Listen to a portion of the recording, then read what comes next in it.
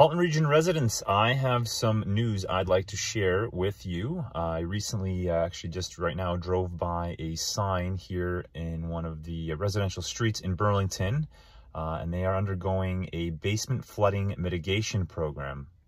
So I looked into this a little further, and as Halton residents, there are several incentive programs available to us to help mitigate flooding in our basements. As we all know, the weather has become a little more volatile in our areas. We're getting a lot more rain, sometimes very heavy rain for short periods of time, hence can cause basement flooding. So they've offered a few incentives here, which I would strongly recommend looking into.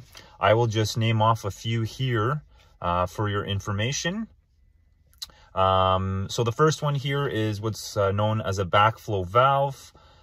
Essentially what that is it's a valve in your home. It's installed underground in your basement level of your home, in the sanitary plumbing line, sanitary being where your wastewater goes out into the sewer system. This backflow valve shuts down if there's ever water going the wrong direction, meaning sewage can't back up into your house. So Halton Region is prepared to cover up to 50% of the cost of installation of this system, for a total of $675. Secondly, a sump pump is 100% covered up to $5,000. And essentially what a sump pump does is collect the groundwater around your home, and it pumps it further away from your house so it doesn't sit up against your foundation and footings. Third one here is the downspouts in your house. So many older homes had downspouts that were connected directly into the weeping tile system of the home, which is a big no-no. Obviously, excessive water around the base of your foundation is no good, especially if the weeping tile is not in great shape and old. So they're covering up to 100% of this, up to $500. Last one here is a bit of a bigger undertaking.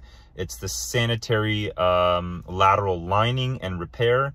So essentially the sanitary pipe that's leaving your house, sometimes these pipes are old, made of clay. They can crack and get roots start growing through them. So they are offering what's called a lining and repair of this pipe, 50% covered, up to $2,000. So all Halton residents, I would strongly recommend checking out the program called the Enhanced Basement Flooding Prevention Subsidy.